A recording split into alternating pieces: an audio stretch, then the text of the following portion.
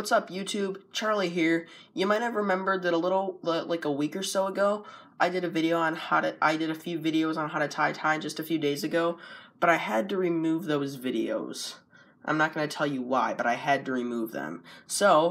But now I have the opportunity to redo them. So in this video, I'm going to be showing you how to tie a 4-in-hand knot. This is what the knot looks like. Oops, just step on a present under the Christmas tree.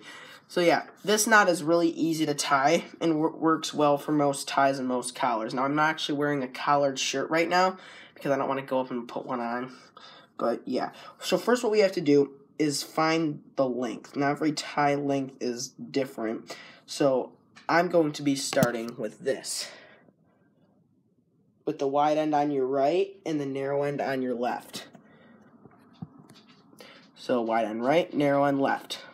And make sure the back of the tie is facing you. Okay, step 1 is to take the wide end member in your right and cross over the narrow end, creating an X.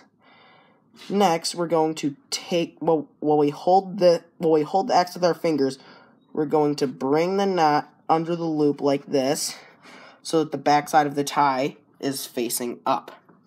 Now we're almost done. We just need to wrap it right back around where your finger's holding it, creating, it should look like this.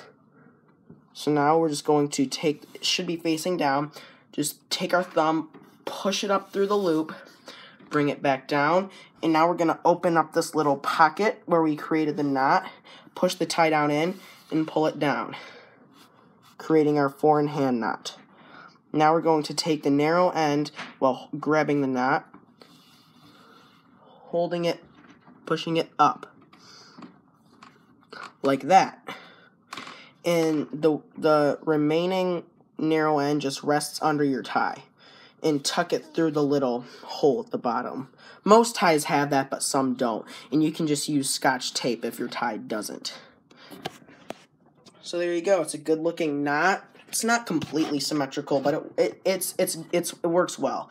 So yeah, guys, that is how you tie a 4-in-hand knot, my redo. And I will see you next time. Peace out.